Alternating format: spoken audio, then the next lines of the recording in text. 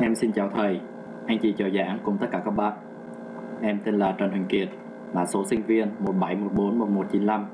Hôm nay em quay video này xin được phép giải bài tập 3 là 16 LED sáng 10 kiểu khác nhau. Môn học vi xử lý, giáo viên Nguyễn Văn Hiệp. Sau đây em xin giới thiệu lại đề bài là thiết kế mạch giao tiếp vi điều khiển PIC 16F887 với 16 LED đơn. Viết chương trình điều khiển 16 LED chạy 10 kiểu khác nhau. Thì chúng ta sẽ vẽ mạch nguyên lý, viết code và giải thích, mô phỏng vài video nộp YouTube. Em đã chuẩn bị sẵn 10 chế độ sáng tắt LED khác nhau. Chế độ 1 em chọn là sáng tắt 5 lần, 2 là sáng dần dịch trái, 3 tắt dần dịch phải, 4 LED sáng tắt xen kẽ 5 lần, 5 là LED mạch vòng, 6 là 8 LED hai bên sáng tắt luân phiên, 7 là sáng dần tắt dần từ ngoài vào trong, 8 4 LED sáng tắt xen kẽ, 9 sáng dồn và cuối cùng là sáng dần từ trái sang phải. Mỗi lần thì em sẽ cho sáng 3 LED. Sau đây em xin trình bày mạch nguyên lý. Mạch nguyên lý của em thì ở chân master clear tác động mức thấp thì em cho cái bộ gồm một bút tông tác động mức thấp để ta có thể reset bất kỳ lúc nào. Ở mạch dao động thì em sử dụng thạch anh,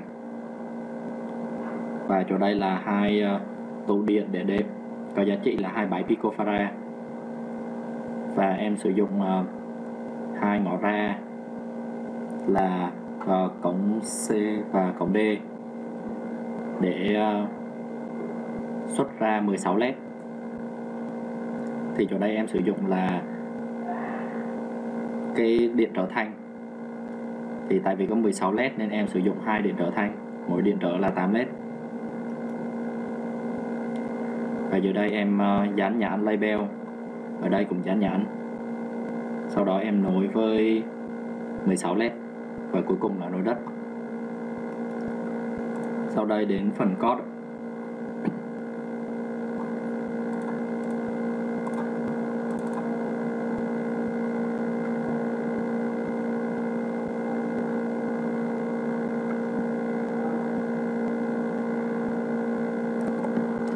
Phần code của em thì mới đầu thì em thêm thư viện là 16F887 file.h.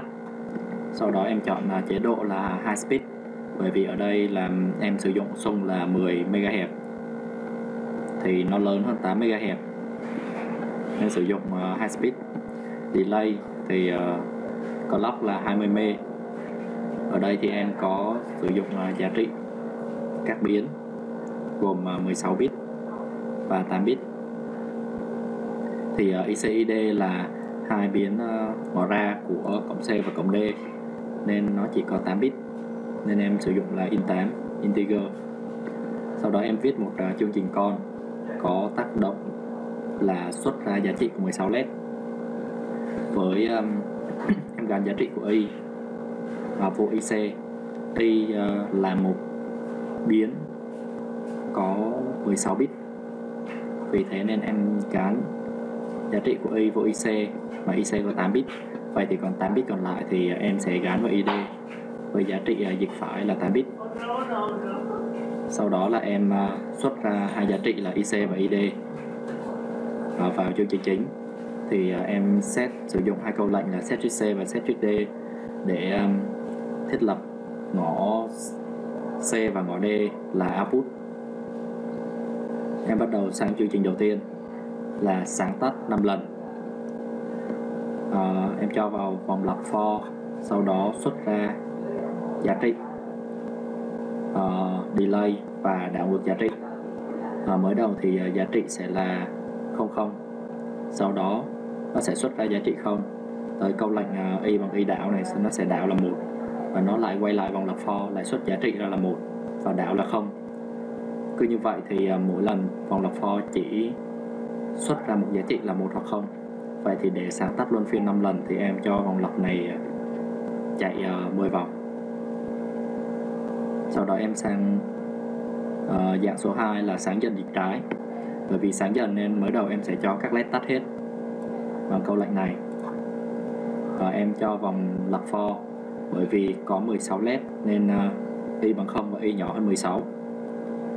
Và ở đây thì là một câu lệnh, chúng ta sẽ dịch trái sau đó cộng lên 1, nghĩa là ta sẽ dịch trái bit đầu tiên, sau đó ta sẽ sáng bit đầu tiên đó, sau đó lại xuất ra delay. Khi mà câu lệnh này lặp lại thì cái bit hồi nãy sáng thì nó sẽ lại dịch trái, sẽ lại cộng thêm 1, thì khi đó là bit 1 và bit 2 cùng sáng. Cứ như vậy lặp lại thì cái bit sáng nó lại dịch sang trái một đơn vị nữa cho tới hết là 16 led. Em xin phép sang bài 3, đó là bài tắt dần dịch phải, cũng tương tự như bài sáng dần dịch trái, nhưng ở đây là ta sẽ cho là cái biến y đây dịch sang phải, và chúng ta thay vì cộng thêm 1 để sáng led thì chúng ta không cộng gì cả. Khi đó nó sẽ dịch biến 0 sang phải và đồng thời tắt led. Em sang bài 4, đó là led sáng tắt xen kẽ 5 lần. Thì bởi vì led sáng tắt xen kẽ 5 lần nên mới đầu em sẽ gắn giá trị là led xen kẽ. Thì ở đây em cho y là bằng 0 nhân a với a là 1010. Thì các bạn có thể thấy là led sáng tắt tương tự như vậy. Sau đó em bỏ vào câu lệnh for và xuất ra giá trị. Lúc này thì ta có thể thấy là led sáng các giá trị như thế này. Sau đó em dịch trái bằng câu lệnh là y dịch sang trái một đơn vị, thì lúc đó là các led sáng nó sẽ dịch sang trái. Thì led sáng lúc nãy thì sẽ tối và led tối lúc nãy thì sẽ sáng, tương tự như vậy. Bài thứ 5 là bài mạch vòng. Mạch vòng thì mới đầu em sẽ cho là con led đầu tiên nó sáng, sau đó cho vào vòng lặp for, chúng ta sẽ dịch cái con led sáng đầu tiên này sang một đơn vị, sau đó lại thực hiện vòng lặp này 16 lần. Thì con led sáng lúc đó nó sẽ dịch sang vị trí 2, dịch sang vị trí 3, dịch sang vị trí 4, và nó sẽ chạy dần dần từ vị trí 1 tới vị trí 16. Và đó là mạch vòng. Bài 6 là 8 led, hai bên sáng tắt luân phiên. Thì mới đầu là em sẽ cho một vòng lặp for chạy 5 lần. Y thì mới đầu sẽ gắn giá trị là 1110 như thế này, và 8 led bên trái sẽ sáng và 8 led bên phải sẽ tắt. Quy ra giá trị sẽ là FF00. Sau đó em xuất ra delay, sau đó em sẽ đảo ngược lại 8 led mà hồi nãy sáng thì bây giờ sẽ tắt, hồi nãy tắt bây giờ sẽ sáng, và sau đó lại xuất ra và delay. Vòng lặp cứ lặp đi lặp lại như vậy thì nó sẽ 8 led hai bên sẽ sáng tắt luân phiên. Sang bài thứ 7, sáng dần tắt dần từ ngoài vào trong. Ở đây em sử dụng hai biến thêm vào, đó chính là biến IL là I left, IR là I right. Mới đầu em sẽ cho một vòng lặp chạy. Vòng lặp này thì chỉ chạy từ giữa, tại vì ta chạy từ ngoài vào trong, hai bên từ ngoài vào là 16 led nên chỉ chạy 8 bước, có nghĩa là y sẽ nhỏ hơn 8. Sau đó biến IL này thì nó sẽ dịch sang trái một đơn vị, đồng thời cộng lên 1. Như bài trước là bài sáng dần dịch trái thì nó sẽ có tác dụng giống hệt như vậy. Và biến 1 ở đây thì nó sẽ dịch dần từ đây để sáng hết một khoảng này. Ở bên đây I right thì tương tự, với bit 1 ban đầu sáng ở đây, sau đó nó sẽ dịch trái từ đây tới đây. Chỗ đây thì cộng 8000 cộng 8000, bởi vì ta dịch từ trái sang, và chỗ đây là 8. Và sau đó em sử dụng chỗ đây là câu lệnh là y bằng IL cộng với IR, đây là O là cộng, thì khi mà ta cho chạy mỗi bên như vậy á, thì cái biến IL này nó sẽ chỉ chạy từ đây tới đây thôi, và biến IR sẽ chạy từ phải tới đây thôi. Nếu mà ta cộng hai bên lại á, thì hai biến sẽ đồng thời chạy cùng lúc từ ngoài vào trong ở giữa, và nó sẽ dừng lại ở giữa đây. Sau đó em sẽ xuất ra và delay. Tương tự như vậy thì ta sẽ tới tắt dần từ ngoài vào trong. Tắt dần thì mới đầu nó phải sáng, thì em sẽ cho là tất cả các led đều sáng. Sau đó sẽ lặp lại vòng lặp for. Ở đây thì ta sẽ tương tự như ở trên, nhưng ta sẽ không cộng vào giá trị nữa, không cộng vào giá trị 1 nữa, để cho nó dịch cái led không vào, để cho nó tắt đi. Và ở đây thì tại sao lại y bằng IL và IR, có nghĩa là nhân and. Vậy thì khi mà ta nhân hai cái này lại á, thì cái này, cái không này nhân với cái này nó sẽ không luôn, cái này nhân với cái này sẽ là không luôn. Vậy thì ta sẽ được một chuỗi y là tối hai con led ngoài cùng như vậy. Cứ tương tự như vậy, khi ta dịch vào cái con bit thứ hai này, thì không này cũng dịch vào con bit thứ hai, ta lại nhân vào với lại chuỗi còn lại, thì nó sẽ được tiếp tục, nó sẽ dịch vào ở giữa. Thì em xuất và lặp lại vòng lặp như vậy thì nó sẽ tắt hết. Em sang bài thứ 8, đó là 4 led sáng tắt xen kẽ. Thì mới đầu em sẽ cho vòng lặp for. Ở đây là sử dụng mảng, tại vì 4 led sáng tắt xen kẽ nên sẽ là 1000, 1111 và 0010, nghĩa là F0 F0. Sau đó cho xuất ra về delay. Tương tự như vậy, ta đổi chế độ, hồi nãy sáng thì tắt và tắt thì sáng, đảo ngược như vậy sẽ là 0F 0F. Xuất ra và delay, ta cho câu lệnh này lặp. Bài số 9 là bài sáng dồn. Sáng dồn thì em sẽ thêm hai lệnh, là thêm hai biến là biến xây và biến run. Ban đầu thì ta sẽ cho lặp một vòng lặp là y chạy 16 vòng. Sau đó cho biến run là giá trị là 1.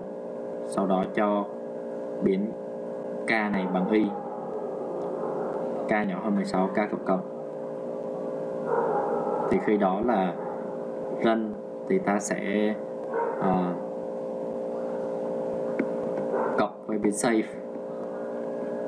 save, thì nó sẽ biến run sẽ chạy dần dần, bởi vì biến run sẽ lặp, nên biến run sẽ chạy dần dần từ đây tới đây. Và tương tự như vậy em sẽ xuất ra và run thì dịch trái. Dịch trái thì nó sẽ thực hiện 16 dần, thực hiện 16 lần thì nó sẽ dịch từ bit 1 ở đây tới vị trí cuối ở đây. Sau rồi bởi vì biến save này em sẽ y sẽ lưu vào save để giữ cái giá trị 1 này cuối cùng để ta có thể dồn.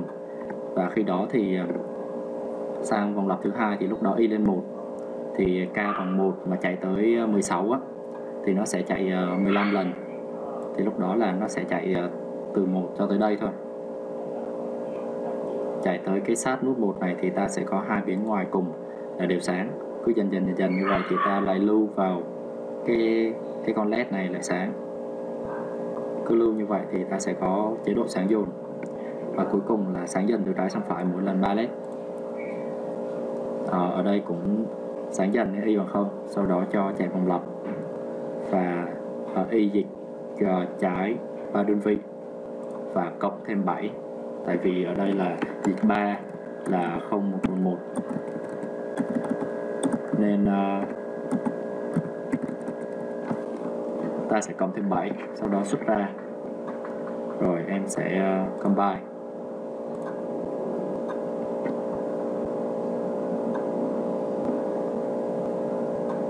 Không zero, không ending, tạo ra file hash rồi ta nạp vào code.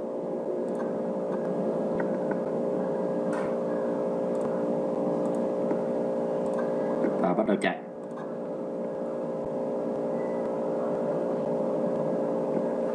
Test sáng tác 5 lần. Sáng dần dịch trái, tắt dần dịch phải, chớp tắt liên tục. Mạch vòng 8 led, hai bên sáng tắt luân phiên. Led chạy từ ngoài vào trong, sáng dần, tắt dần từ ngoài vào trong. 4 led sáng tắt xen kẽ. Mạch sáng dồn.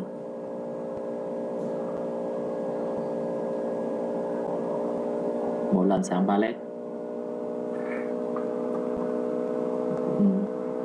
Bài đến đây là kết thúc. Em xin cảm ơn anh chị giỏi giảng và thầy cô đã lắng nghe.